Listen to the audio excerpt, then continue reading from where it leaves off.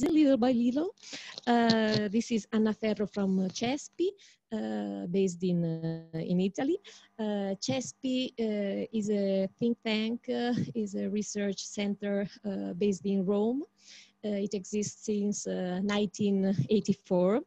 And with a very long, more than 20 years experience on migration and development and transnational studies. So we are very happy to discuss today the results of this study that was undertaken by Karim El Mufti in Lebanon. And the objective of this webinar today is to discuss the three keywords in the studies that are migration, remittances, and return. So we started with the remittances as a lens to look at the migration phenomenon, linking migrants with the origin country where money is sent, and with the destination country where migrants earn their money, so their life and work conditions. In this specific case, we analyzed the story and life of Ethiopian domestic workers, considering their labor conditions in Lebanon, in Beirut, within the framework of the kafala system, and the way domestic workers access or do not access to the different financial services and systems related to sending money. And a question was about how are remittances linked also to their life projects or return projects. Overall, we could say that we found a situation with a social and human cost for Ethiopian domestic workers to earn money in Lebanon and send remittances. Just for you to know that yesterday was the International Remittance Day, so we are in line with these global discussions. The research took place in 2019, so that was before the COVID-19 and before the economic and financial crisis that hit Lebanon. So during our research, we didn't obviously took into consideration these two external elements that hit Lebanon and hit life conditions of Ethiopian domestic workers. So today we are discussing our results in relationship to this change scenario that worsen the vulnerability of these workers, women, migrants from Ethiopia in Lebanon. This webinar will have a structure with the first opening from the NGO Chelim, that is the leading partner of this project. Then Karim El Mufti will offer you an overview of the results of the research, and then we'll have this valuable set of panelists that will discuss the results and help us to understand what is happening today in Lebanon for these domestic workers, and also to see and address the challenges that the migration cycle is facing today between Lebanon and Ethiopia. So you will have the opportunity to put questions to the panelists and to Karim in the section Q&A. So you can write yourself the questions there, addressing to the different panelists. So at the end, we will pick up all the questions.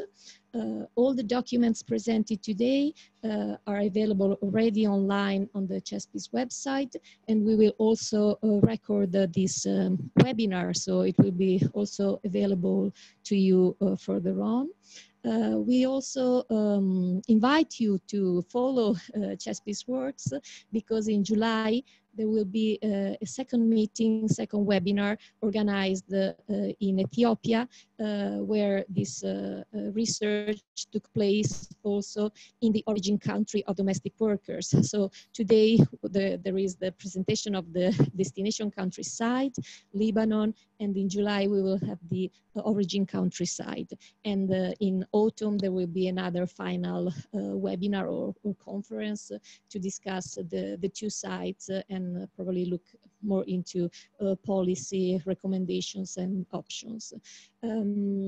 I really thank everybody for being here, especially the panelists, Antonio Bruzzelli from CELIM, Karim El Mufti, our researcher there, representative of the human rights movement in Beirut in Lebanon, and professor at La Sagesse University, Zeina Mezer from ILO Regional Office in Beirut, Noah Rukos, and she's a project awareness officer with 20 years experience at the Caritas Lebanon, Tigiste Kemales, she's a success story from the Ethiopian female community in Lebanon, and she will share with us a few elements of her story.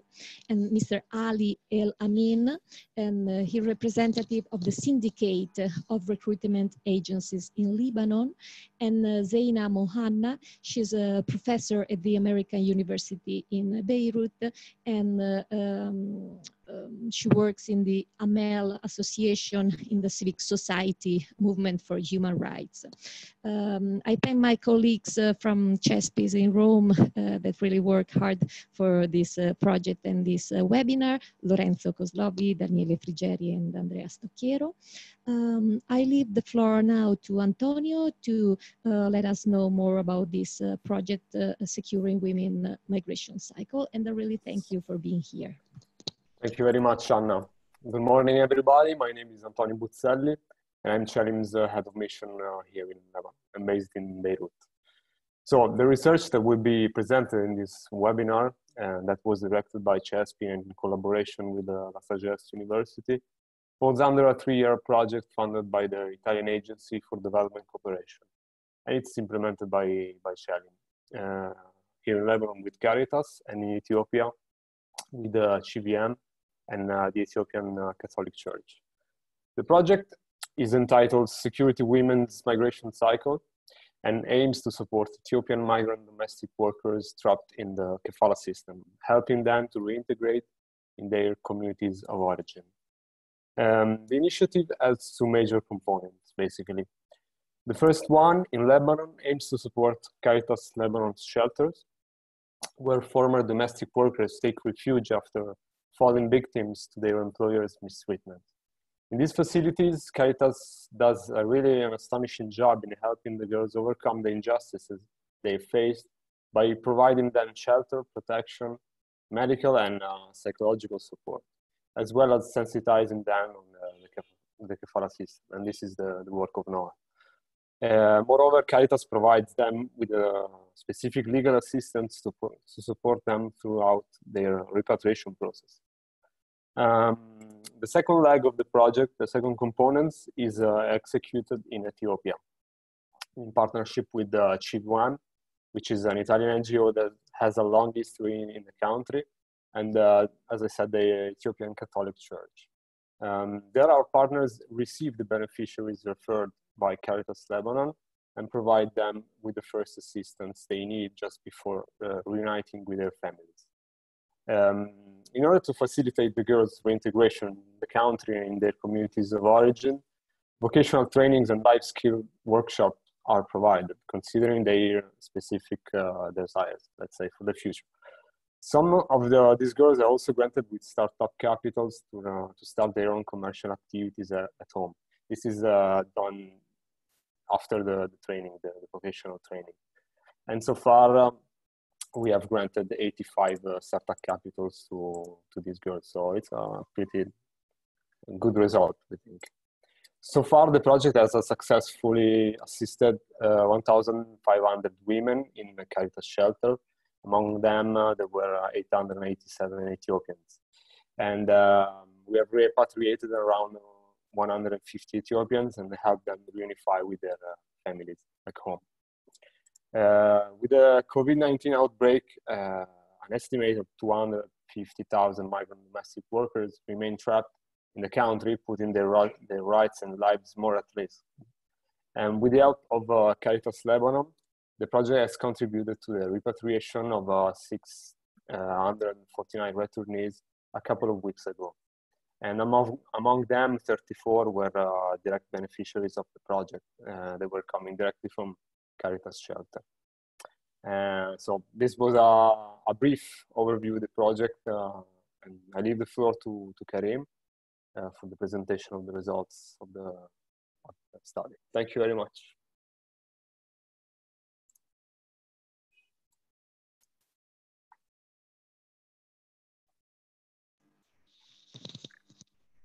Please, Karim, and thanks to Daniele to share the PowerPoint presentation.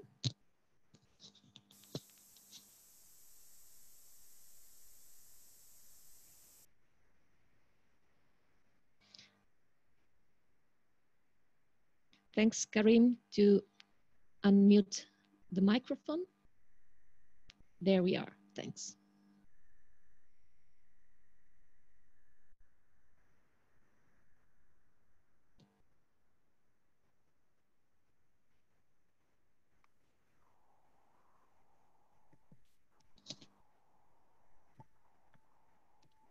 Hello, everyone. Is the sound clear? Yes, it is. Excellent. Hello, everyone. My name is Karim Mufti. I had the Human Rights Legal Clinic at La Sagesse University in Beirut. I was the one handling this, this fascinating report on migration, remittances, and return for Ethiopian migrant workers in Lebanon. As you know, Lebanon is a migration country. It has been for a few decades now, even though this is about to change, as you may have noticed. Lebanon, for this, has entered the kafala system, imported from Gulf countries. And as some Gulf countries are exiting the kafala, Lebanon is still tied up to it. And this has led to a number of problems and issues. And this report is just 1 ounce of all the different literature you can find on Lebanon, specifically for migrant domestic workers' abuse because of the kafala system. This study, like Anna was saying, was done in 2019. So we have data from the authorities from 2018, which counted 156,000 Ethiopian workers in Lebanon. This is an increase by 50% in just a few 2 years. In 2016 and 2018, there was a 50% increase. So from 100,000 registered Ethiopian workers, this is about to change very quickly. Yesterday, we had 2 planes leaving to Ethiopia with migrants on it to go back home because of the crisis.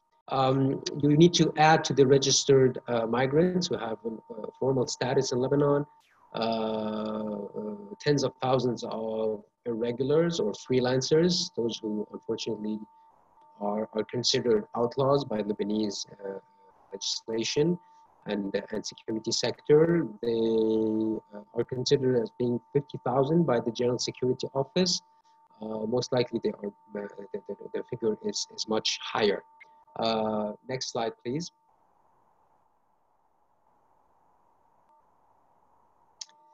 So as you can see on this tweet, so being a migration country doesn't work well for Lebanon. In-grade racism is one of the issues.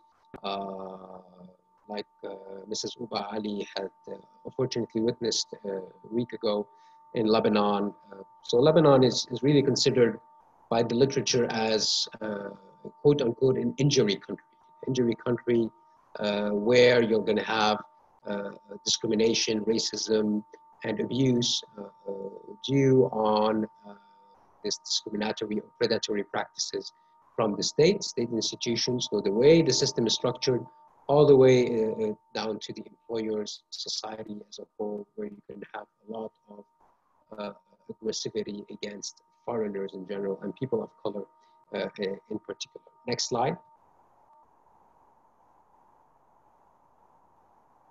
So the ILO has talked many times about what we can call triple discrimination: gender, racial, social, and this did not change the tenacity of the kafala system in Lebanon. There's been dozens of campaigns, even an informal union has been constituted. There's a lot of reforms that have been introduced, but the kafala is still there, creating a lot of problems. Now, the specificity of this study is not redirecting critique about the kafala. Everybody's doing so. All serious studies are talking about the importance of removing the kafala. The specificity of the study, as you can see from the title, is talking, and you don't have many of these, about the financial management of these workers, of their income. Of course, recalling this is 2019, beginning of 2019. So we have the chance of having this kind of financial data that we can now compare post-crisis eventually and see how this has impacted the financial security of the workers in Lebanon, and specifically the Ethiopian community, which is the focus of this study. So this study has looked into remittances, the way the workers are dealing with their income, how much are they being able to save, and what are they doing with the savings, how much of the savings are actually turning into remittances back to Ethiopia, and what are these remittances meant for? Is it for helping out the family? Is it for saving? Is it for planning a project? Is it for planning for the return? How sustainable is this return? How feasible is the planning? And so we had the chance of interviewing 60 Ethiopian workers all over Lebanon. And here I have to thank, of course, 3 research assistants who helped us conduct these interviews, Ekubit, also known as Betty, and Niveen and Hibab, 3 interviewers who were in the field, interviewing the 60 workers, 3 focus groups also, around 30 Ethiopian migrants participated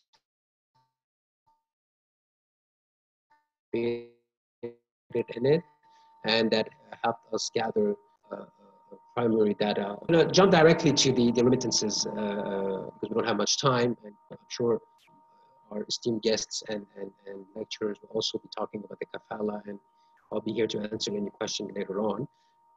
How did the workers, and specifically the Ethiopian workers, deal with their income and their money? So from the 60 people interviewed, we could see that 1/3 would earn under $200. So these are more junior, because there's a scale, as everybody knows. There's a scale of salary, not really in line with the standard unified contract. But these are the practices today in Lebanon. 36% or 30% would have more than $350. 36% between $200 and $350, and just a very small minority, mostly freelancers, could go up to $600 by their hard work, trying to earn cash for their families.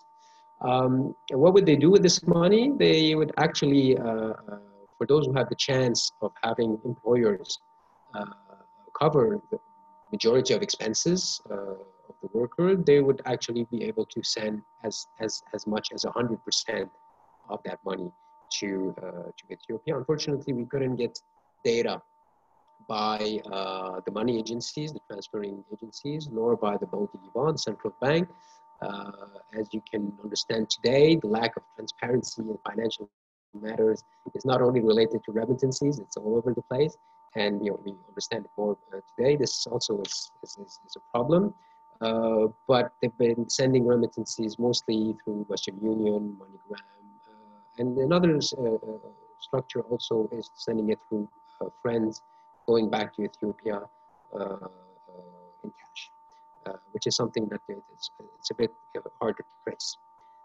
As for the savings, well, most of the workers would send the remittances at home, either to support for education of their children or siblings, primarily for houses, either building a house, paying for rent, and still, and this is the interesting part of the study, to plan, meaning keeping track of this the savings, and they have very creative ways, the workers, to track demanding receipts from the bank, they're tracking banking accounts through e-banking, asking for WhatsApp receipts. So this means of communication, this global village really allowed the workers to really be on top of what is being done with their money and try to monitor. Not everybody was successful in that, but try to monitor what the family is doing with this money and trying to keep some for their own project when they go back. And this is very empowering. We could see, we could sense, especially in the focus groups, a very high sense of empowerment coming from this pride of being able to try and really make something with this money eventually later, using, and this is another source of empowerment thanks to the incredible NGO community in Lebanon, which is the capacity building programs that the migrants, those who have the chance of having a day off, or the freelancers who are a bit more mobile. Sorry, I'm forgetting the slide. Next slide, please.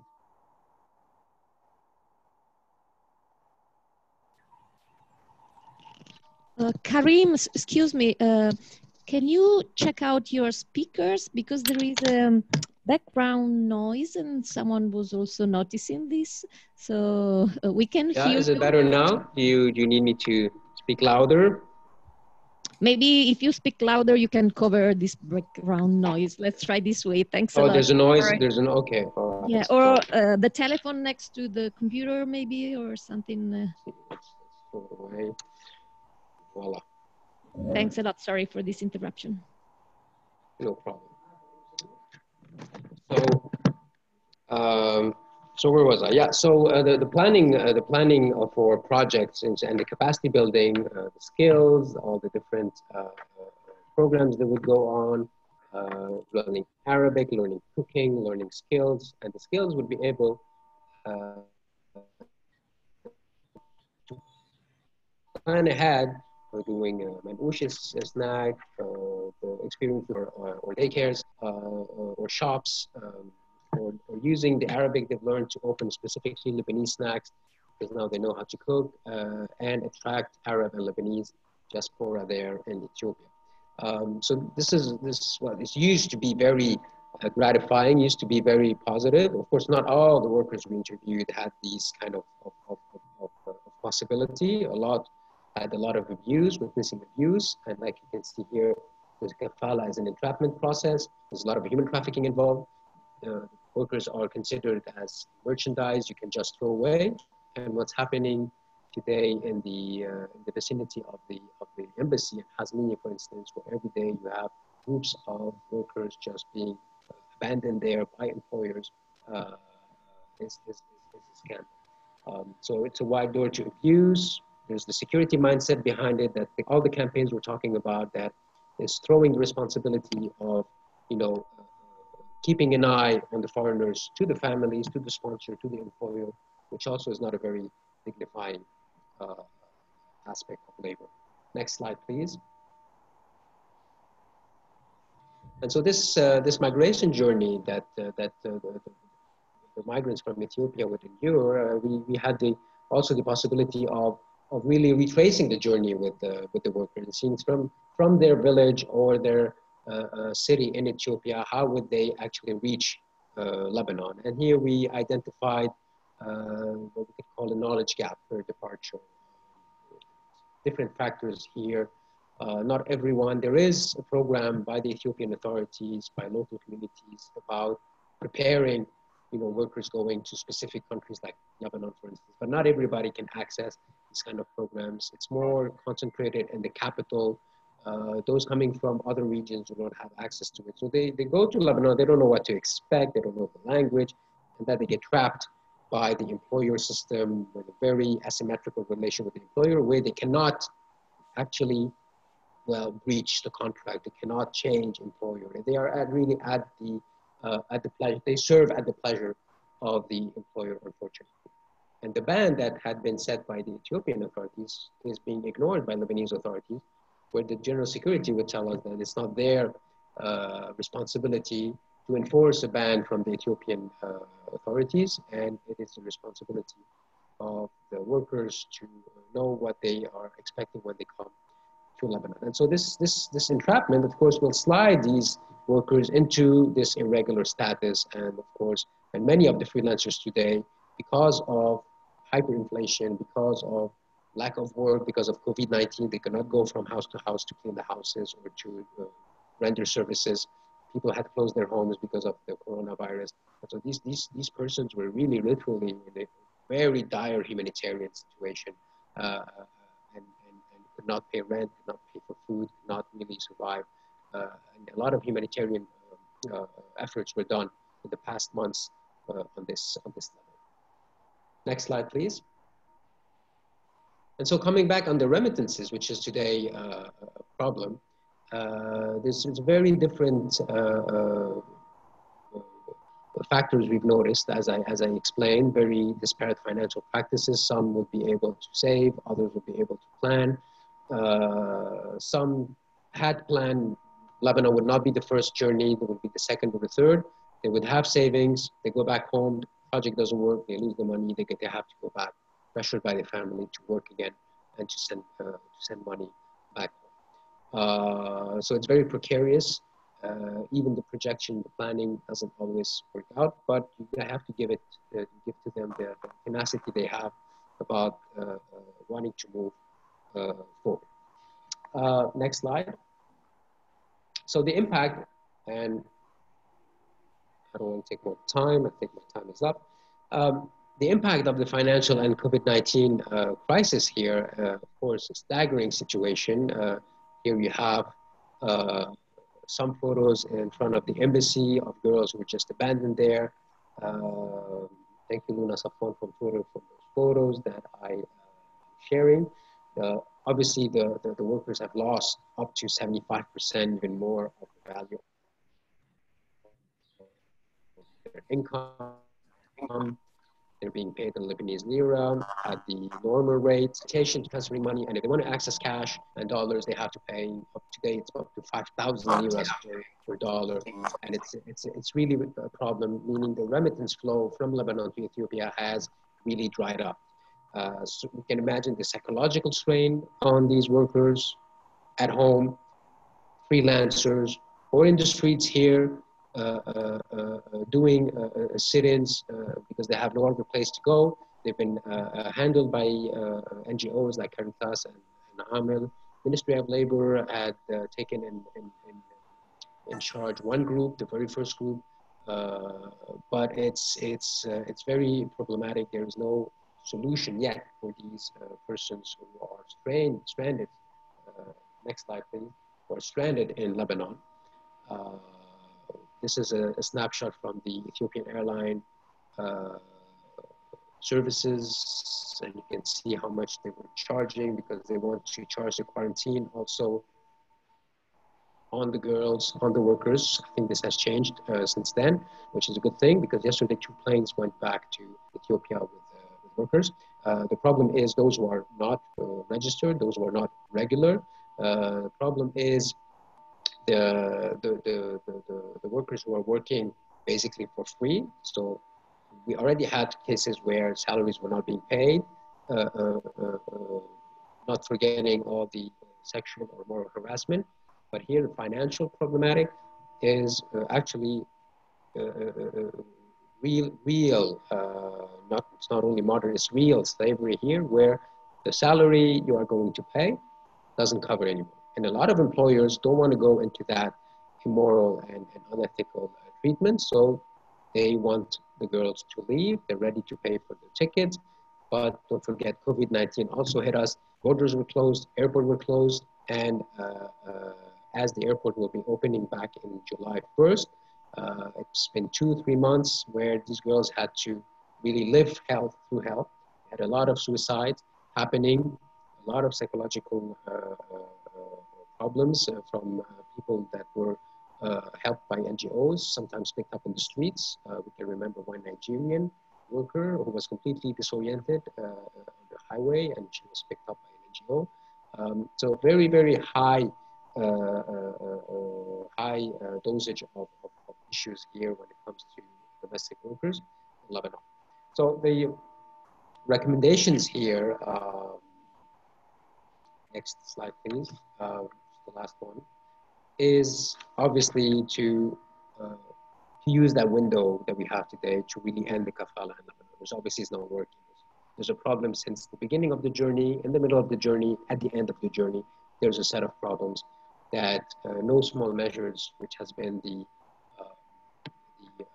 policy of the Lebanese authorities, small measures needed there. This does not cut it. Kafala has to end, and today we have a window for this. As activists, as human rights defenders, we need to support this.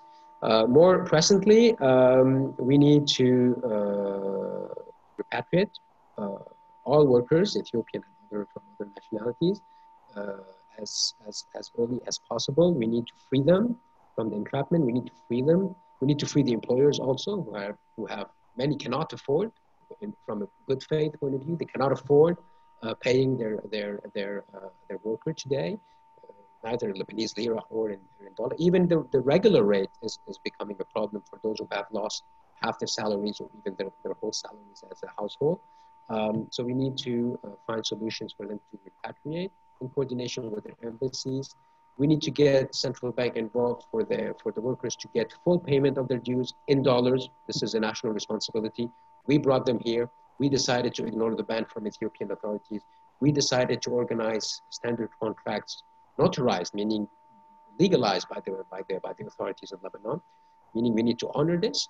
And access to dollars is a problem for the employers. It's not their own responsibility alone. The national authorities need to step in and also provide dollars for the girls leaving, because it is their right that they have worked for this, and they need to take this back home with them. So the repatriation need to be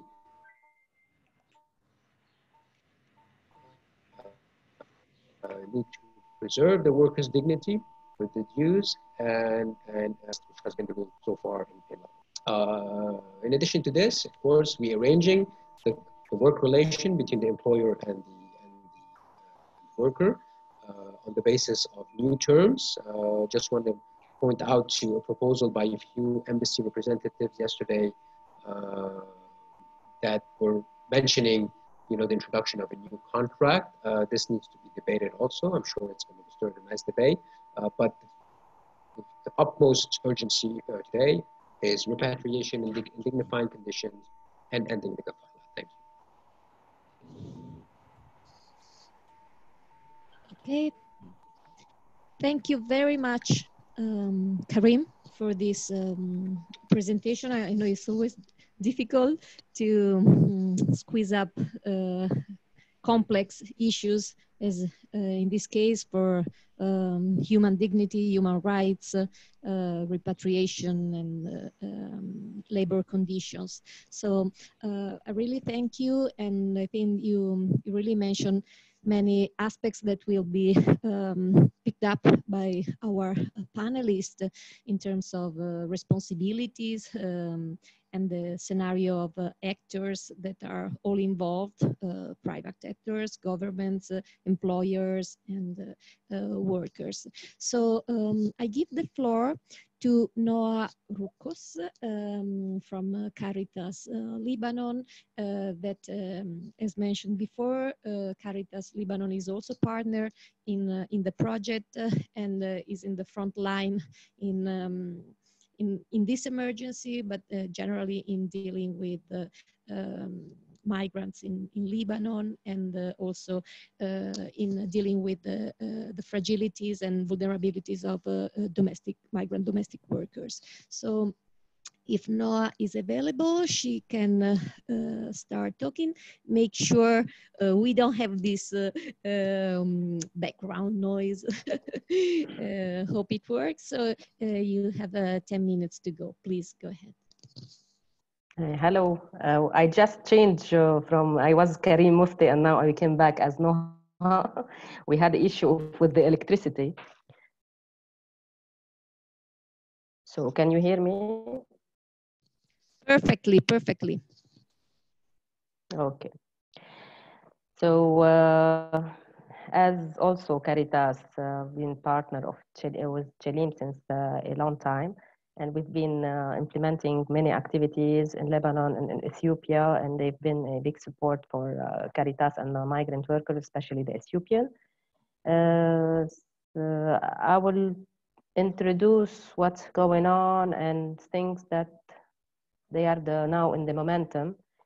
Like we had the economic crisis that came along and the COVID-19, and they are now like the opportunity to make the change and to abolish the kafala system that has been keeping both the employer and employee stuck with this system that enforced the modern slavery. As Caritas and as me as social worker and awareness officer since 20 years in Caritas, we received the first group of the Ethiopian women that they were stuck in front of the embassy, and it was in a way that inhuman to let them this way without any money, anything. Even it took time for the embassy to move and take a decision what she would do about those women. And they are responsible first for them. They were 37 women, and there were 2 of them that they had mental illness. So they are now waiting in our shelters till their situation be solved first with their employer to go make sure that they receive their salaries and not to go away, go back home without getting their rights. Different than the 2 flights that they went away to yesterday. They were all with it was their decision to go home with the consent of their employer. And after all the efforts and the NGOs' efforts to take out the payment of the confinement for each day of your stay in Ethiopia for 14 days. So besides not only the Ethiopian that we are supporting, we are working with more than 25 nationalities, the same circumstances of being stuck, especially the one that they are living outside their employer house, or the one that they are working as freelancer. And as Dr. Karim mentioned, that they are considered as undocumented. So they are at risk at any moment of being arrested, and they are suffering now for not being able to work even. They were working and paid by the hour. And now no employer is letting them inside their homes because they are afraid of the COVID-19. And some of them, they are married and they have their families, and they have mixed marriage between like Sudanese Ethiopian, Egyptian Ethiopian, and they are not having this access to go back home because they want to go as a family, and there is no support from any embassy, or they want to stay even in Lebanon because they've been here since long time, and they don't want to go back home because they didn't have any preparation for their reintegration once they are home. And this is the issue of remittance. Many of the migrants, they were like sending money back home to their families, but they didn't think about their future there. They didn't imagine that one day that they would have this crisis and they have to go back home without anything. They didn't have their houses already there. Even they didn't put money aside. So even in Lebanon, they didn't put money aside or in their country, and all the money, most of the money were spent already. Once they got it, it's spent. So they didn't have this remittance well organized. And this is the most important issue, that every migrant worker should be prepared for the reintegration and going one day home, because Lebanon is not a country where you get the nationality. So it's not a country of migration. It's like you stay for a while and you go back home. So this is the awareness issue that women should also learn about the preparation and to get ready to go back home one day and have the remittance organized or used in a way that they have something back home once they decide to go. And with the COVID-19 and the economic crisis, now it's became like they are forced to go back home because they don't have any more salaries. For men and women also, men are also facing the same issue as migrants, as they are not also receiving their salaries. And the factories or the stations that they were working on, they are closed now and they are not paid. So, we as Caritas, we launched like this week a campaign on ending kafala system and putting the Lebanese in the shoes of the migrant workers and what they feel when their rights are not really respected. So the domestic workers are workers as anyone. And yesterday was also the 16th June, the Domestic Workers Day. So there is lots of lack in all these issues. And we had many women that they are facing like mental problems because of the situation. They are not like, they don't believe the employer that the airports are closed, and some of them, they see their families, what they are facing, they are not able to communicate with them. This is making the life of the migrants worse and worse. But if we don't use now the momentum of to make the change and take this opportunity to abolish this kafala and let those women be as any worker and retrieve this status of being stuck in a house and not being able to be living outside and coming to work this 8 hours and going back to their home. They are mature adults, they are responsible for themselves. So this is the most important issue. And as Caritas, we are doing lots of efforts working on empowering the communities to take the lead and to be responsible for themselves and their communities. And we are trying to support them with all the capacities that we can. Now we have more than thousands of migrants that they are stuck here. They are in need of humanitarian assistance, which they are not able to cover their basic needs. And also we can speak for the employers. They are also suffering from their side too. But the migrants do not have anyone to support them, no families, no, even their money cannot be sent but in dollar, and they are not able to take dollars. So this is a big problem for all the migrants, especially the Ethiopian, as they are the largest number in Lebanon.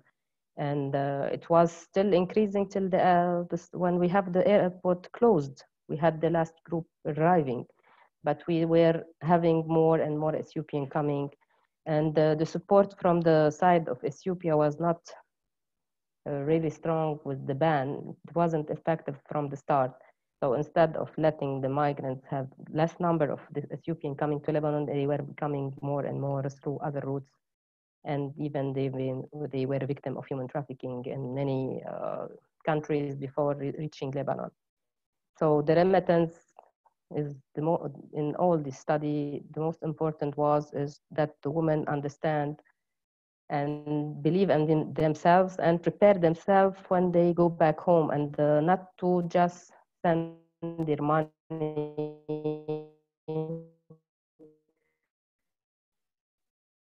and not prepare as they are back home. And when Dr. Karim mentioned that some women, they were sending money with their friends, some of those friends, they weren't really providing the money to the family. Some of them, they were not giving at all the money back to the family. So this is also a big problem and obstacle that they could be facing when they send back their money back home.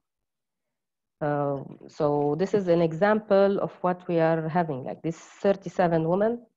They are one of the examples that we are seeing today, and they had more women coming in front of the embassy. Another group, another NGO maybe were handling them. I don't know who took in charge the other group who reached also the doors of the embassy.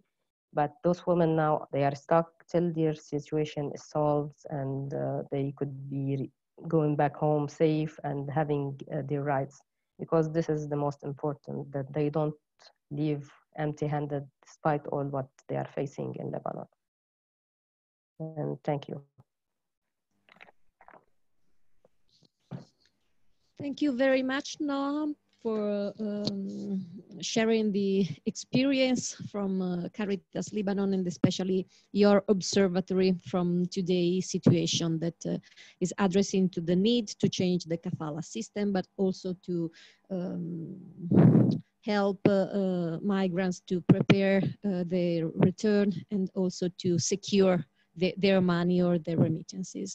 So as you were mentioning also these 37 women in front of the embassy and this, we have the voice and the experience of a representative of the Ethiopian female community in Beirut or in Lebanon, Sagesse, that is, as mentioned before, she's a successful story of integration, a businesswoman in Lebanon, but she knows a lot of other unsuccessful stories. So she can share some of these elements with us. Just for the people that joined the webinar quite recently, let's say, you have the opportunity to put questions in the Q&A section. So you can write questions there and address them to the different panelists or share your comments or points of view. We will go back to these questions at the end of the panelist group. So please, Tigiste, if you could take the floor, that's yours. Tigiste. She's with Zeina Mohanna. Just a second. Can you please allow the video because I think it's closed. Sure. Daniela, do you mind? Okay, there it is. Yeah, thanks so a lot. Tigiste to go in. Yeah.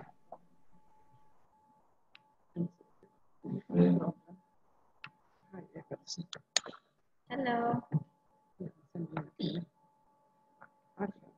Hello. My name is... We can hear you well. Thanks a lot. Go ahead, please. Okay, my name is Sagesse from Ethiopia. For 13 years for Lebanon, of 8 years on Amal Association. My girl, sorry, I'm not very good to speak English. Sorry. Later. I have a lot of problem now in Lebanon. The first corona, before the Lebanon, you have no problem, don't have dollar. Now it's a big problem for dollar. I can give relationship for girls money. Go out, yani, when you keep around. But the problem a lot. You know how I say all. I say also for Caritas. You know how. Fee children also want Lebanon fee problem. No, for paper problem, for school problem, a lot of. I have me also. I have boy. It's problem. And a lot of things from Lebanon. I can't very well make, I can, don't have very well speak English.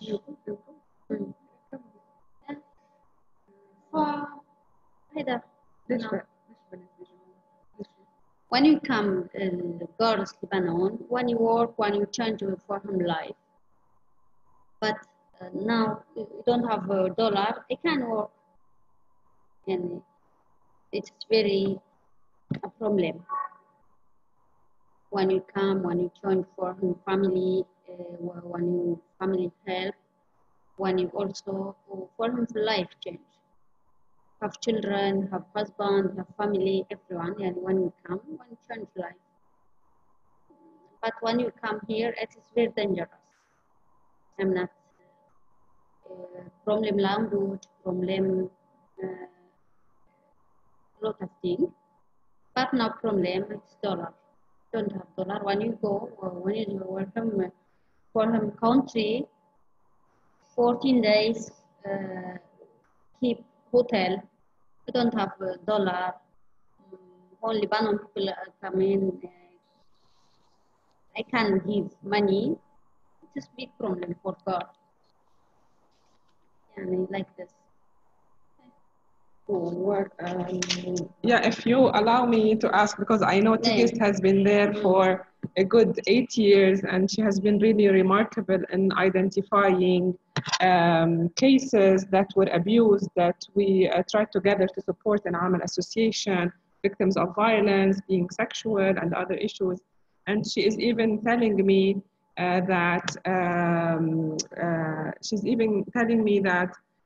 unfortunately now, there are ladies, and there are some organized ladies from their community who are getting these ladies into quote unquote prostitution due to this crisis to access some funds. So it can go that extreme. So the situation, especially with the COVID, has been really very difficult. As a person like Phyllis, who has been really a success story in terms of migration, she had her own business. If you can tell them about what did you do before, because you started with domestic work with a family, and then you moved on your own. What have you done before? Before I have my work was I have worked for salon, I have a restaurant. I have it's good. Thanks, Yani, for Lebanon people out. I have work. Now it's very problem. I don't have no. I close everything. I can't do nothing. Don't have work. My husband also here. So, no work. My clothes, my restaurant, my salon, and clothes. I have baby. I'm just at home. Thanks. Yeah, because Tigist really, she decided at some point to come to Lebanon, and actually, I'll tell you later that we visited Ethiopia together, and we met all the counterparts when I'm going to intervene. But she decided to bring her family, and her husband is here, and she has a son. And we know that the situation of children is very difficult in Lebanon because they are not properly registered, and the migrants don't know about all these legal status. And her husband was brought through a recruiting agency that charged thousands of dollars, and now they're even asking for more money and threatening in other issues that are not ethical. So here is the door of abuse, of human trafficking that could open among the recruiting agency and that are not regularized. So all of this sector requires really more support where the migrants are vulnerable. But you were telling me, Tigist, about the ladies who were thrown in the streets by the employer. What is your intake on that? The ladies that were thrown, family of the I'm bringing just also my house because I'm bringing I home. When you eat, so I eat, no eat. I help. And when I can't, and when I see a road girl, I can't leave. I'm bringing at my home, I help for her. Yeah, so she accommodated some of the ladies at her own place that are also faced with the legal status and who are trying to follow their file for voluntary return. So also we can see that the community, and this is something that we have seen now, there is beautiful solidarity between the community themselves in a time where embassies are not as cooperative as requested. What do you think are the migrants, most of them, what are they thinking? They want to stay here or they want to leave? Me? You and the other migrants, yeah. No, Lebanon, but more leave, it's problem, no dollar. Me, I can leave Lebanon. I can leave Lebanon. I can go Ethiopia. It's big problem, really. I don't know why, but it's big problem. For girl also, when in Lebanon here, I don't have work. I'm not dollar. When you give for Lebanon money, it's big problem. Yeah. يعني قليل يعني مثلا أجار بيت مش عم يعني هيك أشياء عن جد يعني في كثير أشياء بدي أقول ما عم. Yeah. Tigist is one of the cases that are on a regular status, already registered with a family that she used to work at their place, but now trying to conduct her own business, which is at some point was being pressured, and we as a civil society and NGOs were trying to push to regularize the freelancer sector. But now we can hear from them, many of them, that they want to leave to Europe, and some of them already filed resettlement files to request to go to another country where they can get more prosperity, because many of them can't see that in the coming future there are jobs, knowing that in Lebanon now the lockdown just almost ended yesterday. So hoping for economic crisis to kick up a bit, but definitely many migrants are set at a jeopardy. And as you heard, she's saying that they don't even have the money to pay their rent and to get food. And we, and our association, we've been receiving on a daily basis requests to access for food items. So, which is really saddening at this stage for people who were, like her case, very successful and was able to launch her own businesses of having a salon. And she had a business of distributing the injera, which is the Ethiopian food, etc. Thank you for Amal Association forever, for learn, for everything help. Just 80 years old, Amal Association, or maybe exam. Thank you for Amal Association. It's like a family for all Ethiopian girls. When you feel problem, when you help, when you go to Ethiopia, also for paper, problem, everything help. Thank you for Amal Association. Thank you very much. Thank you. Thank you very, very much, Tigist, for your experience that you share with us and your contribution. And what you said is very important, because it tells us that there is a humanitarian need to help migrants and women stuck now in Lebanon, but also what Zeina Mohanna was telling us, that we have to look at the future. Where are these people wanting to go? So back to Ethiopia or somewhere else in Lebanon or in other migrant trajectories. So we really need to see what is happening now and help these people, but also consider what will happen in the future. So the next plans for these people and helping them. So we welcome Zeina Mezer from ILO Lebanon Beirut Regional Office in Beirut. So thanks for being here. So for you the floor to pick up from other discussion and presenters, and for you, Zeina. Thank you, Anna. Hi, everyone, and I'm glad to see many friends and colleagues in the participant list. Today, we're still celebrating the International Domestic Workers Day, which was yesterday. And hopefully next year, like now, we will be celebrating real achievements of reform and recognition of domestic work as work in Lebanon and also beyond Lebanon. And thank you, Karim and Dina, for the research that you have shared and presented the findings. What I will try to do is simply link the recommendations that you have clearly mentioned in the research to the structural issues around kafala reform. Because although today in Lebanon we are living definitely a crisis situation, and the crisis is not just related to COVID, it is related also to the economic crisis. And there are discussions that Lebanon might move into being considered a humanitarian country because of the multitude of problems that are happening now. So the migrant workers problem would be and is one of so many other problems that UN agencies and the governments and NGOs are trying to deal with. But all these problems do highlight one thing, and they highlight the structural problems at the heart of labor migration approach in Lebanon, which is precisely the kafala. If I can ask Anna or Daniela if she can share the second slide of my presentation. So far, people do use the term kafala, but it became like a jargon. Like what is really kafala?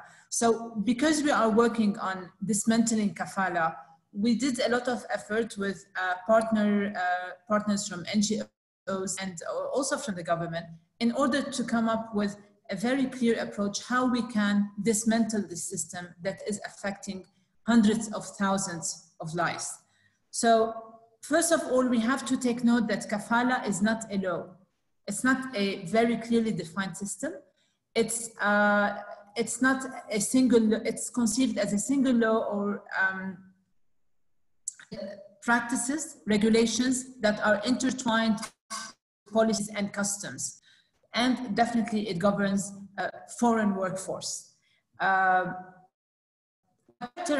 characterizes kafala at its core is that it's a heavily unbalanced employer and migrant worker relationship. Moving to the next slide, why is kafala problematic? If we look at labor migration in all countries, the first question is whether entry into a country is tied to a specific employer through a work or residency permit is something that is applicable to most countries in the world, right? You cannot just go and travel and work in a country without having a job offer and tied to a certain employer. Kafala is problematic because here are 5 questions, and in Lebanon, the answer to the first 4 questions is yes. In Lebanon, to come and work in Lebanon, the worker has to be a specific employer in order to get a work permit and a residency permit. The renewal of stay in the country through the residency permit is the responsibility of the employer, while we know that if the worker fails to obtain a renewal of their residency, they risk detention and deportation, while the employer only risks to pay penalty. And so it's beyond the control of the worker to preserve their legal stay in the country. The termination of employment requires the approval of the first employer, and this is the heart, actually, the core of the problem. And changing from one employer to another would also require the approval of the first employer. There's a 5th question that is applicable to some other countries and is no longer applicable to Lebanon, which makes kafala problematic, and is whether exit from the country requires approval of the employer or not. This has been lifted in Lebanon a few years ago. Now, kafala, as it stands, it's applicable to all migrant workers, but even refugees who may have access to limits also fall under the kafala. But our discussion today focuses only on migrant domestic workers. But this is to say that the kafala, the sponsorship system, is something that governs the whole labor migration in Lebanon. In today's time, where there are so many challenges facing policy making and the urgent need to address immediate and basic needs from food and shelter and prevention of COVID, is there an opportunity to address these structural problems? This is a big question. We have been trying to work on kafala. We used to say abolish kafala, change kafala, dismantle kafala, whatever you want to name it. But we have been trying on changing the system for even before the adoption of Convention 189 in 2011, but very heavily since 2011. And many of the partners, CSOs, are present among the participants who have been advocating for this change. Last year, in April, the Ministry of Labor established a working group to come up with a comprehensive vision on dismantling kafala with practical measures, very practical measures that the Ministry of Labor can alone adopt without the need to go to the Parliament or the Council of the Minister. So we work on parallel paths and try to start the change. This was during the former government. who their Minister of Labor admitted that kafala is a modern slavery relationship. And this is important because, again, it highlights the importance of policymakers recognizing the problem in the system, and academics and researchers and NGOs and activists. So in August, we presented the vision on kafala, which entails working on recruitment modalities that would also allow live-out and part-time work and not just live-in. There's also the domestic work is work, which means covering it under the labor law. Extend protection to social security protection to migrant workers, work on labor protection, wage protection mechanism, reinforce a speedy complaint mechanism, and interference of the judiciary in an effective way, and not where we see today that some court cases take ages and often are done in absentia. So all of these elements, I'm not going to go into full details about them, but happy to do so after the questions, have been presented an action plan. And the concrete piece of the puzzle that we decided to work on was to revise the standard unified contract.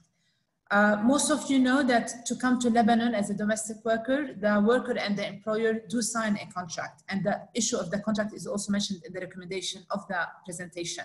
There are two issues around the contract. First, we have the problem of contract substitution. In Ethiopia, for example, the worker would sign something with recruitment agencies and will have different expectations from the contract that they will sign in Lebanon with them. And that creates a lot of conflict and weakens the possibility for protection.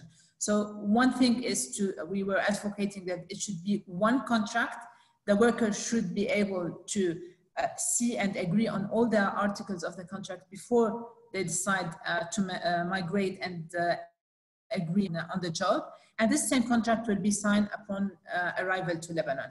And this contract will also be the base for the bilateral agreements. We also mentioned in the study the importance of bilateral agreements, and I may not have the time to go in full details about this, but there's very sensitivities around bilateral agreements unless it's fully comprehensive and respects the right of the workers. As ILO, we approach workers irrespective of nationality. So the whole discrimination based on nationality should not make its way into the bilateral agreements when it comes to labor rights. The wage issues should not be linked to nationality. Being allowed 15 days paid leave should not be linked to a recognizing the need for rest and days off and be free to use this time outside the house should not be linked to the power of government to negotiate. This should be common to all migrant domestic workers. So all of these issues, we inserted them in this proposed standard unified contract, which is now again being studied by the Ministry of Labor. And on Friday, we have a meeting to again discuss it and see what the progress on this. The standard unified contract on its own is a weak instrument. It doesn't mean much. It's important if it's linked to a proper complaint mechanism and a full awareness campaign to the workers and the employers and recruitment agencies and embassies around all these articles. Because in this new revised standard unified contract, we address all elements of forced labor. So what I started by explaining the problems around kafala, not being able to resign from their job is something that is addressed. So the whole termination of contract with notice and without notice is addressed. Non-payment of wages being a reason to terminate the contract immediately by the worker is there and it's addressed. The confiscation of passports is there. So all the elements that we know from research and evidence and from the voices of migrant workers are reflected in this contract, which eventually we hope, even if the domestic work will be covered by the labor law, and this is also a serious discussion that is happening, we still need these type of contracts between an employer and the workers, because you know these employers are not an institutions and businesses who are familiar with contracts, you need to redefine this relationship, which over the years has been perceived as, you know, it's not a job, it's something anyone can do working in a house. So we are redefining this relationship also through this contract. Having said that, there might be the whole economic crisis and COVID crisis might be an opportunity to introduce these changes, because this is becoming like a situation that is unbearable for the migrant workers. It was unbearable for a long time for the migrant workers, but now they are also finding themselves on the streets. But also the government is looking for measures like what to do about this. Our very clear message is continuing to be work on the structural changes. We don't want to see like just ad hoc remedies where we don't recognize the heart of the problems. And this is where collectively and the voices of everyone who is involved in this is very important. On one hand, to highlight us what gaps, whereas the advocacy message might go wrong and take us backward, because there is that risk as well. To have very superficial reform will be a step backward. So we're very open to discussion and engage in a dialogue in order to see how we can make use of this crisis to push for the reform. At the same time, we are understanding the challenges. The dollar crisis is a challenge, but despite this challenge, we know, and I think Ali Al-Amin is with us today, we know that some perhaps recruitment agencies might go and try to identify countries that will accept lower working conditions and lower salaries. So the whole vicious circle of exploitation of migrant domestic workers will continue. It will change the name of the country, but it will change into other countries. And this is very sensitive and we have to work on this. One last thing, which is also related to remittances and to all what's happening on the discussion of the return of the migrant workers. It's very important at stage to focus the advocacy messages on voluntary return. We need to have a very clear voice for the migrant domestic workers or the migrant workers, whether they want to go back home. It's their right, if so. And again, this is where we need to engage more with both governments to facilitate this voluntary return. But the voluntary return should not be on the expense of the labor rights. If there are unpaid wages or other type of labor claims, today the domestic workers who may want to leave Lebanon might risk giving up on all these claims. So we are trying to brainstorm over a practical structure that will facilitate the return to those who want to go back home without jeopardizing their labor rights. Some of them have months of unpaid wages, some may have years of unpaid wages, and the claims may be also beyond unpaid wages. So this is also a very important point. I'm not gonna go very much into details around it, but I would also hope whoever is interested to discuss more on this issue, you can write your name on the chat or send an email, you can have a brainstorming over it. I'm gonna stop here and thank you again for the opportunity, and glad to see that most of the recommendations in the papers are in line with the actions that we are taking. So it shows that everyone is kind of tuned on the same wavelength. Let's hope that policymakers would be as tuned as us to address these issues. Thank you. Thank you very much, Zeina. And just to answer to some requests from the audience, if you'll agree, we will share the documents and the PowerPoints presentation for everybody that is interested on this. We have a question that we'll pick up later on from Aida, from Awel, from the attendees group. And what Zeina told us is also very much online in line with the research findings from and the recommendations from Karin, but also from what also Noah and other panelists told us. So there is an opportunity in the COVID and the crisis. A very negative happening could represent, in fact, an opportunity to change the kafala system and provide labor and human rights to domestic workers or migrant workers more generally, and also the importance to involve all different stakeholders in both countries, I would say. So it's a very transnational problem managed in with the engagement of different subjects, civic society, government, recruitment agencies, migrants, and families and employers.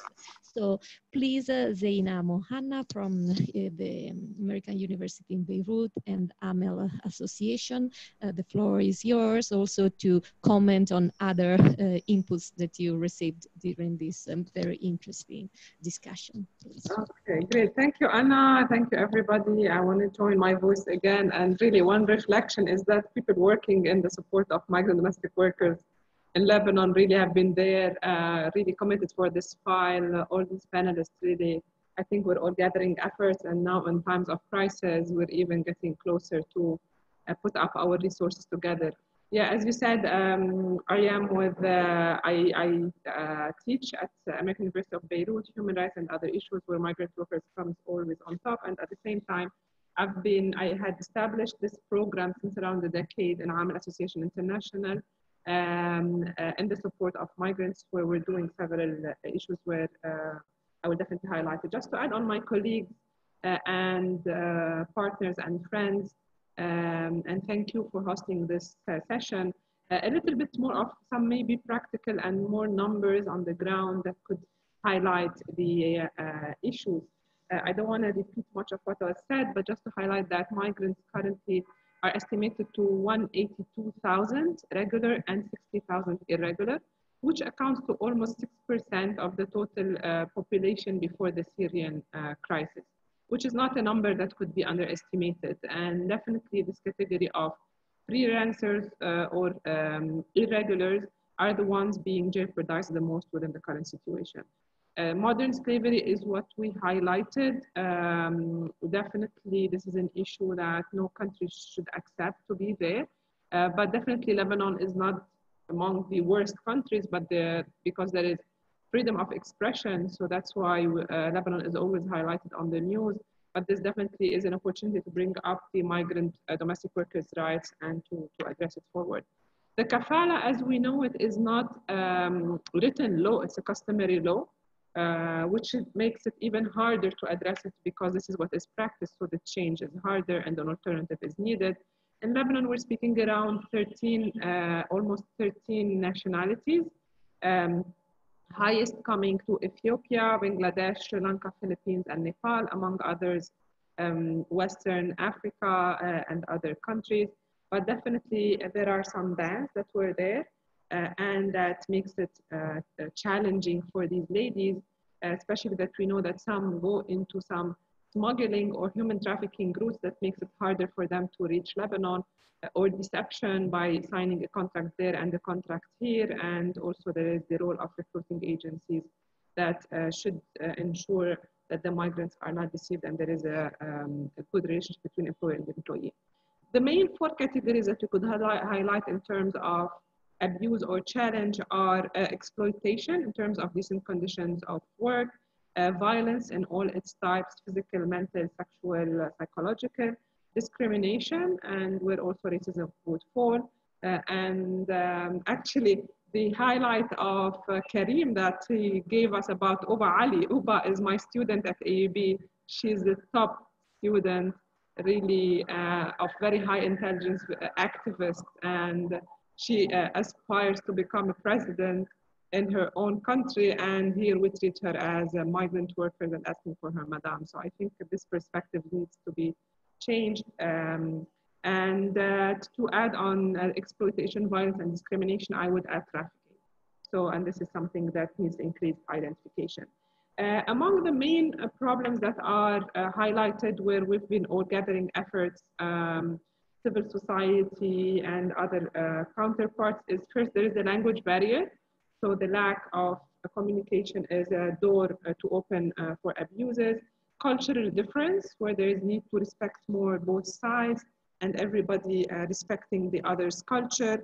The legal status, we know migrants are not subject to Article 7 in the labor law, so whatever violence or challenge that they are subject to are, there is no legal document that preserves their rights.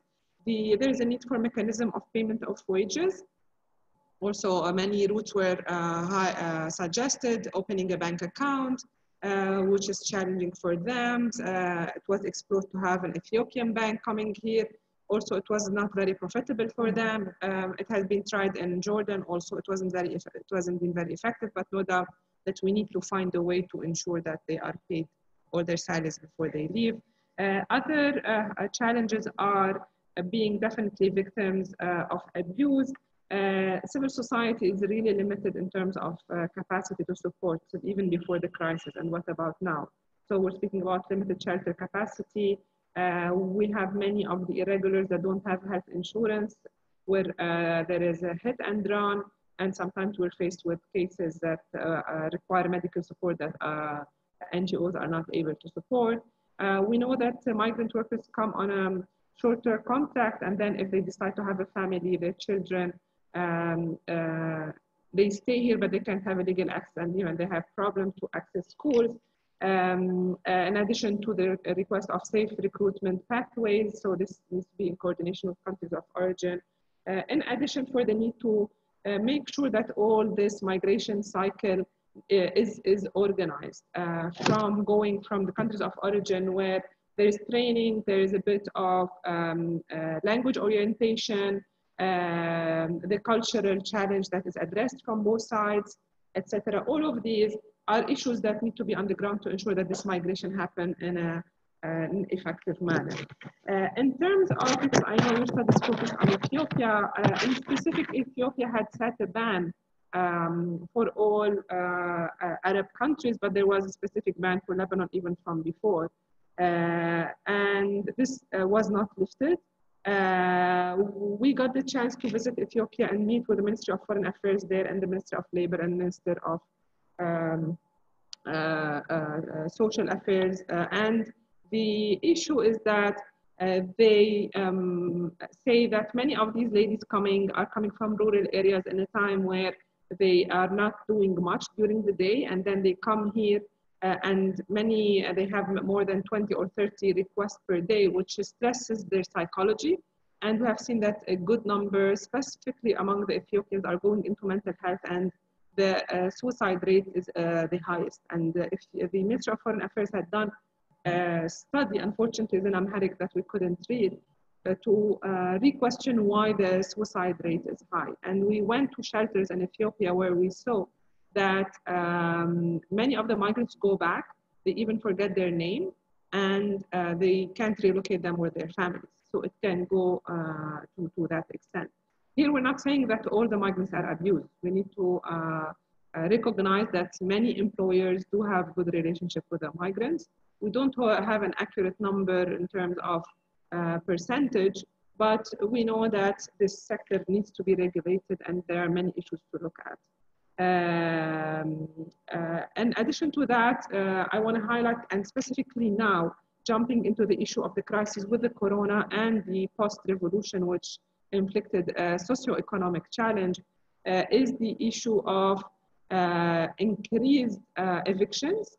So Amel Association with Caritas and in cooperation with IOM and the Ministry of Labor has supported in a part to support the first bunch of 37. So we did an Amel with Fondazione PCR test to ensure that they can access the shelter.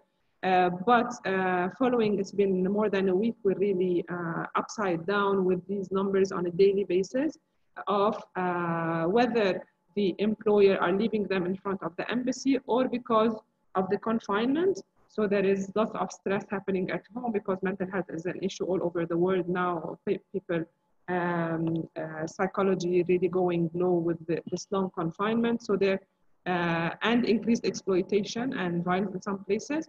So where they're deciding to break the relationship and they're telling them, if you want to leave, you leave. So they're packing their luggage and going to the embassy. So we're seeing that, and in times where the airport is closed, so they can't go. Many of them want shelter. Shelters are already filled. So we are seeing these waves up until today. Yesterday, the number of people that were identified, we've been cooperating, Amil, Caritas, MSF, ARM, IOM, and others to try to support as much in renting apartments, providing some food, sheltering, etc. But really, resources are very, very, very limited. One thing that we have done after the revolution, where we were conscious that currency is devaluating, the banks are blocking all the Lebanese money and dollars, so they are not being able to pay the migrants. And some families are putting almost all their salary because they need to pay 3 to 4 times the dollars in Lebanese lira, which is taking a huge part of their salary to be able to pay the migrants. And we've seen that. So again, to stress that there are good practices, but there are challenges on everyone. So what we did as NGOs, we requested from General Security, especially for the irregular, to have an amnesty, because these ladies that are not living with the employers, if they are late to pay their residency, every year that passes, they need to pay double and triple, etc. So they accepted to waive all these years back and just to pay 1 year. It was accepted, but unfortunately the airport was closed. So now we signed again another letter requesting that even this 1 year is waived. So, and we're still waiting for the feedback. So this will allow many of the irregulars to go back if it works. But the other challenge is that some of them don't even have the ticket price. And we're conscious about that. And this is really a problem, especially that the Ethiopian Airlines is asking that these tickets are paid in dollars and cash. And we know that the Lebanese don't have the dollars cash, which is not available. So who's paying the price is the migrants. But the other challenge is that also we request much bigger cooperation from the countries of origin, because just yesterday there was a flight, because we've been, as it was highlighted before in Karim's study, that not only they are asking for the ticket, which was initially $680, but also they're asking the employers to pay 14 days of quarantine. Because Ethiopia is not allowing anybody to get in unless the 14 days are out, and they're asking the employer to pay it. In the absence of US dollars, this is almost impossible. So again, the migrants, there were some flights organized and very few went, and this effort failed effectively. So again, there is a need for these countries of origin to cooperate more, to have quarantine spaces where they take charge of this quarantine support. And I think we've been highlighting and raising the voice to push, to mobilize more funds to maybe fund the tickets and ensure their voluntary return. So, and again, I want to highlight that among these ladies that are evicted, the number of mental health cases has been tremendous, and it's increasing, and it's a normal way. We know it's already there, but now it's increasing with all the general corona setting. I don't want to take much on it, and I'm happy to answer more on the Q&A, but I want to highlight recommendations and what AML is doing actually. So in AML, for almost a decade, we've been indulged in this effort, and we are responding to the migrant domestic workers' rights in 6 categories. So mainly advocacy and lobbying, being on the international level, for raising this voice up, or at the same time on the local level, where we had an active role in reactivating the National Steering Committee that has most of the governmental organizations who are meeting on a regular basis. Also, we succeeded to have an NGO coordination mechanism also that is meeting on a regular basis to address these issues. We're trying to pressure the Ministry of Labor and Security with the other counterparts for more respect of migrant domestic workers, where we heard from them at some point that civil society succeeded to put the migrants' labor rights before the Lebanese labor rights, which is, I think, promising to keep on going forward.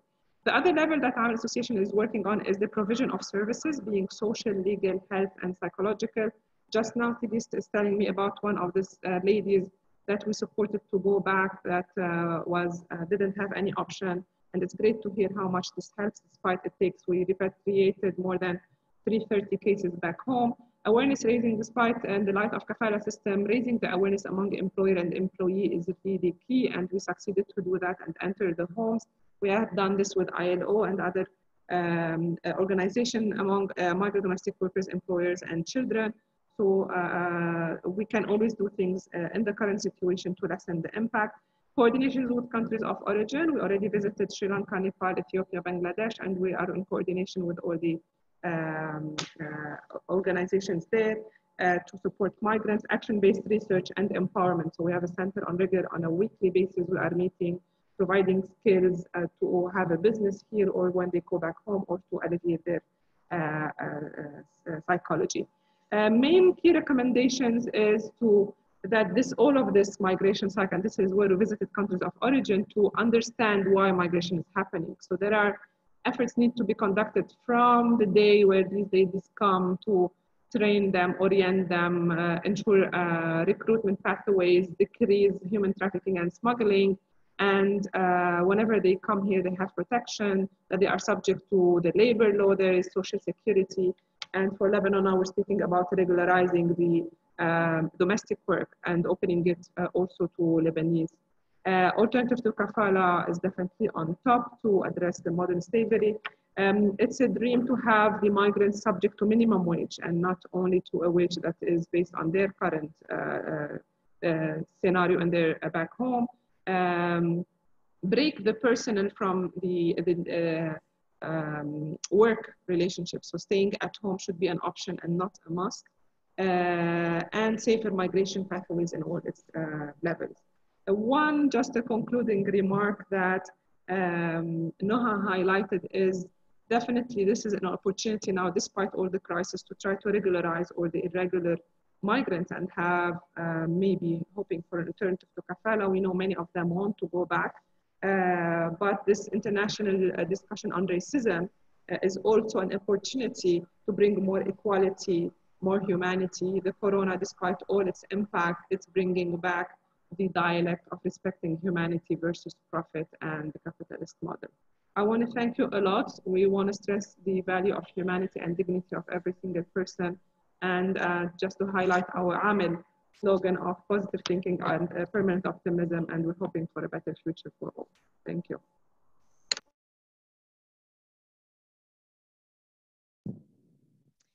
Thank you very much, Zeina. We see that there is a very passionate commitment in working in the human rights field from you and all our other panelists. So really, thank you very much for adding more inputs and elements on this very complex situation and problem with modern slavery. We used very complex words referring to this situation. So we pick up some questions from the audience. So one is from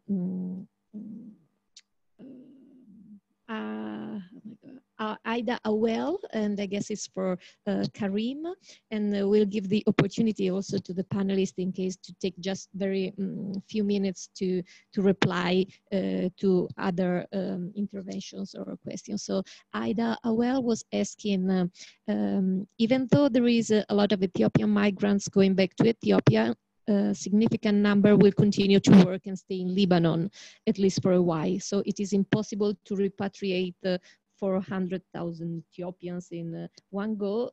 So the question from Ida is, with the lack of availability of US dollars, how will the working migrants remit with money? So the currency and the lira and the US dollar currency problem is a real problem in the whole situation for the economic crisis, and it affects also lives and projections from migrants, as also the whole elements from buying the ticket and the cost is obviously was also mentioned. So Marco Amar is a question from Zeina Muhanna or Zeina Nezer. Let's see.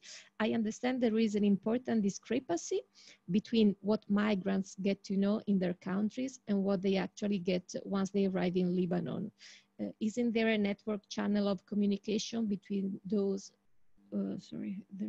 between those who have already experienced hardship and those who choose to leave their country? So this is the transnational relationship between the two countries and the way migrants get ready for their migration project.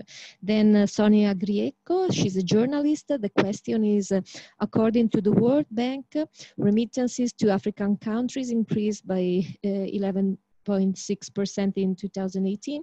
Do you think it is possible that countries, not only Africans, that rely on these remittances are reluctant to favor the repatriation of domestic workers in fear of losing this substantial contribution? Very complex question. There was another question with more details on the bilateral agreement between Ethiopia and Lebanon.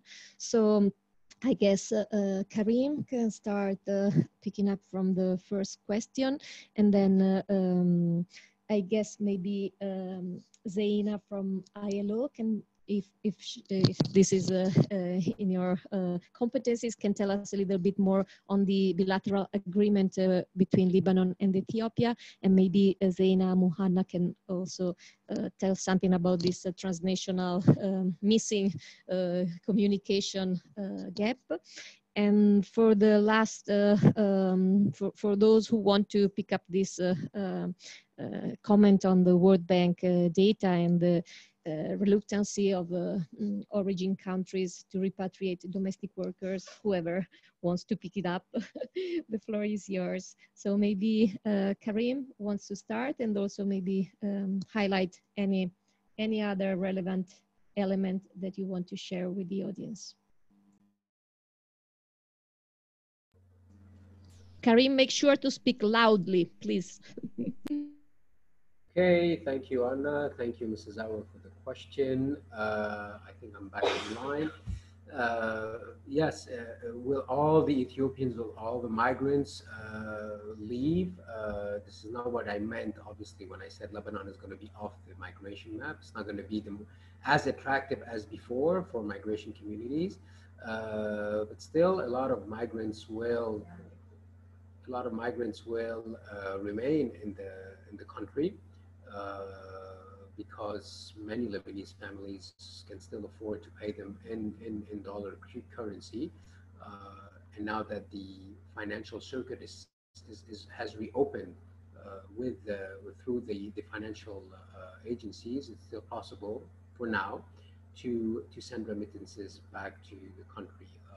So for those who stay, it doesn't take away the problems of the kafala. This is why I was talking about the window of opportunity, and this was further developed by Zeina Nezer and Zeina Muhanna, that needs to transform, that needs to be eradicated into a more equitable agreement between the employer on one side and the worker on the other. But for those who cannot afford, for all these middle class, lower middle class, even higher middle class families who are losing their income, struggling to put food on their table, sometimes just struggling to put food on the worker's table, hence the panic and sending her to her embassy for someone to become someone else's problem, like a hot potato, which is clearly unethical. And these are one of those barbaric effects of the kafala, right? This is what abuse looks like when you allow for such a system to exist in the first place. So will we see the end of migrant workers in Lebanon? No, but just for those who can afford it. So this will create more inequality in Lebanon, to create more inequality among workers' communities. But definitely Lebanon will not be as attractive as before when it comes to migration paths in the region.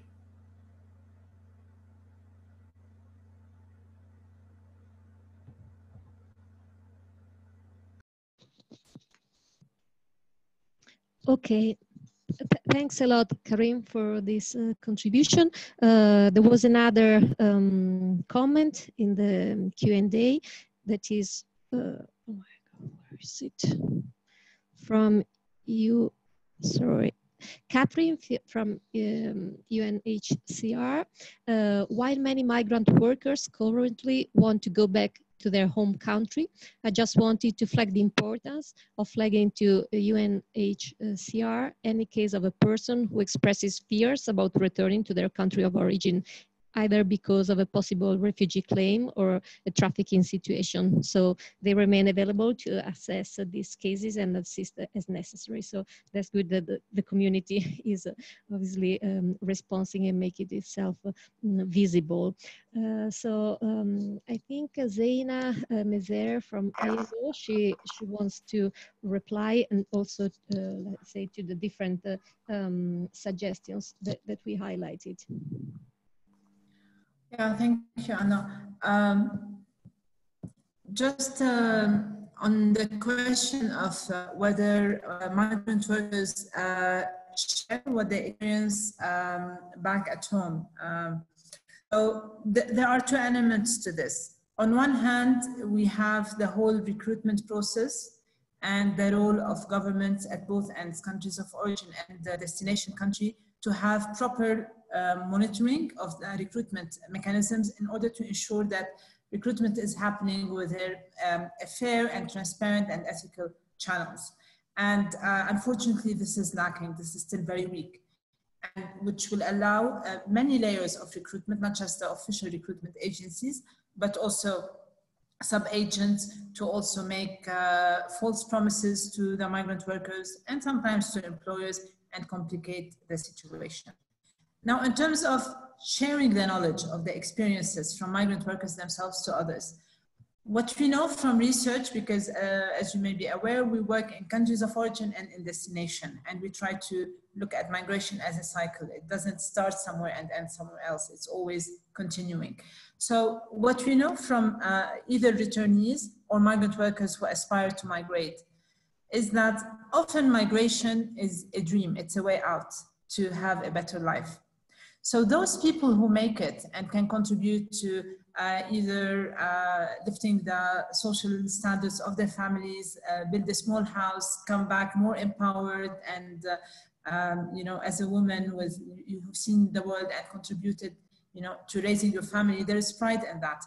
Often they'd rather keep that image than to share the very tough stories that they had to endure. So there's that element. It's very personal. It's and it would be interesting to see it from anthropological research, how this is happening. The clear divide between the life of migrant workers in the countries of destination and how they link up back to their community and their stories before and after. So there's that element where many migrant workers do not actually share their stories, just because they want to keep the dream and they want to keep that image. Some of the stories, you know, are linked to, in destination, are linked to gender-based violence, are linked to perhaps sexual harassment, rape, all of these abuse. It's also very sensitive to women to be able to open up about that and share it within their communities. So these stories often are left untold.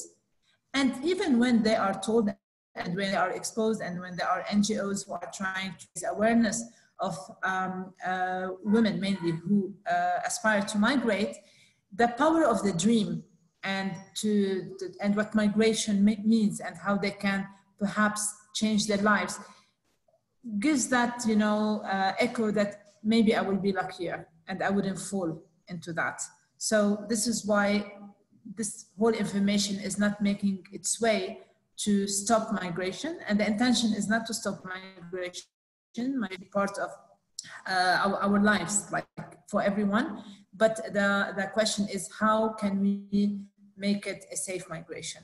And this is here the role also of the government, and this is the challenge around bilateral agreements. So while bilateral agreements are very important in order to define the relationship between the two countries who are dealing with human life at the end of the day, the desire for countries to link to remittances and to perhaps sometimes procrastinate from dealing with problems that exist in countries of origin rather than think of economic alternatives that may deviate the decision from migrating to another country to migrating to another city within the same country and so on. So there are a lot of responsibilities on governments to create job opportunities for their nationals. Sometimes possible. So migration is a solution for governments.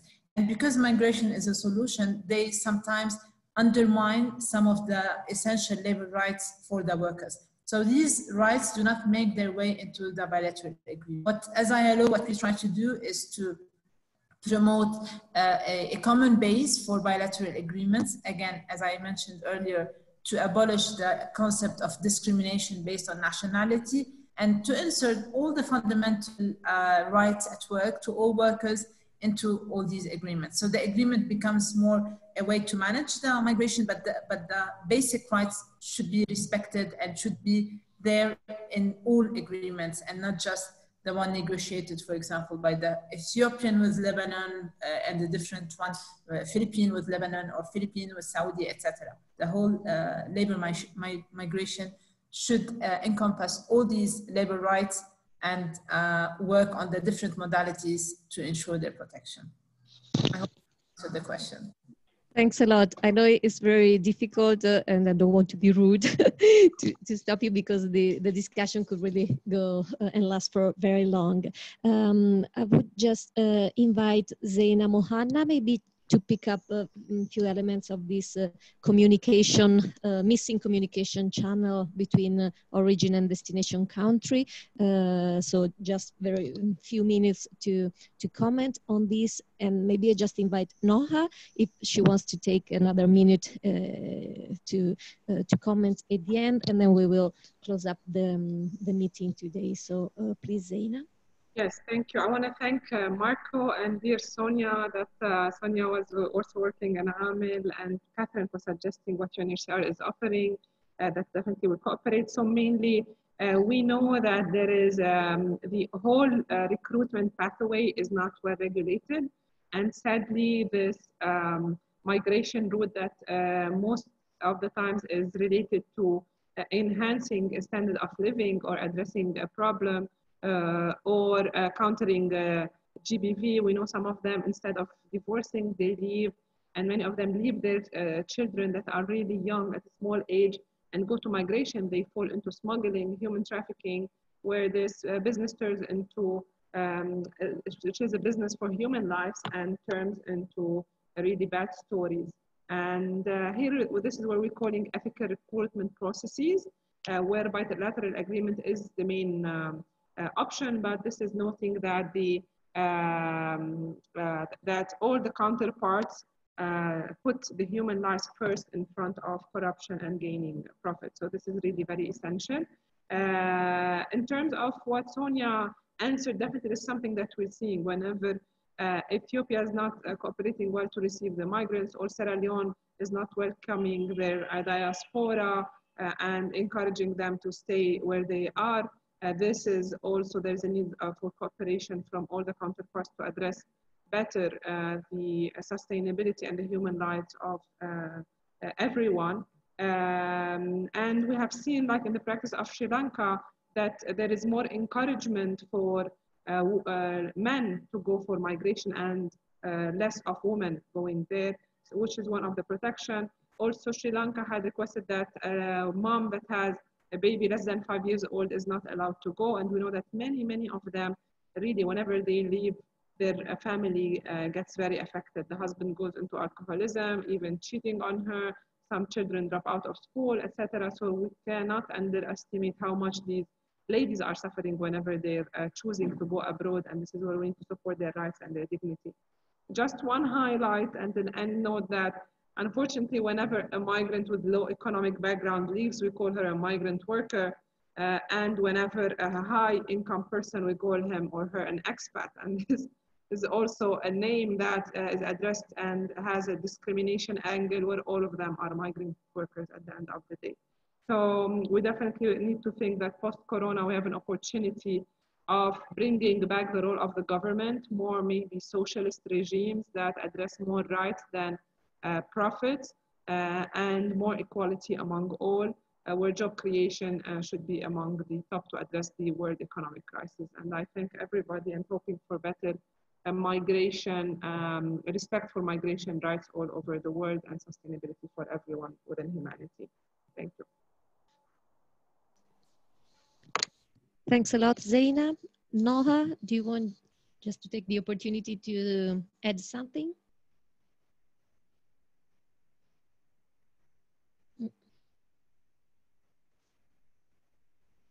I think Noha disappeared, at least from my screen. So, well, in case she appears again, we'll give her the opportunity to say something. So we also had the representative of the syndicate of recruitment agencies intervention that we plan to have, but Mr. Ali actually had an urgency this morning, so he couldn't make it, but it would have been really a very interesting discussion also with the private operator linking the countries of origin and destination in terms of the recruitment of domestic workers. So hopefully we'll also discuss with him in the future. I really thank all panelists for their availability, for being here, and all the participants to this meeting. Again, I invite you all to follow up on the CeSPI channels, because in July we'll have another webinar based on the Ethiopian side to discuss what is happening there for domestic workers, what are domestic workers that return or are repatriated doing, or what is the aspiration for women there to go to abroad, either not anymore to Lebanon or to other countries. So we are also sharing, and Zaina also is sharing her contacts. All the documents will be available on the CeSPI's website. You will find them soon. I don't see Noha anymore, so I'm really afraid for this. I thank you very much for being here with us, and everybody, I think, will be very happy to cooperate in the future, especially to address this situation for Lebanon. So I see also the stakeholders are very active. So I guess we can only help increasing the advocacy and lobby at the international level as CeSPI and as a research partner. So thank you everybody for being here, and see you in July, hopefully online. Bye-bye. Thanks again.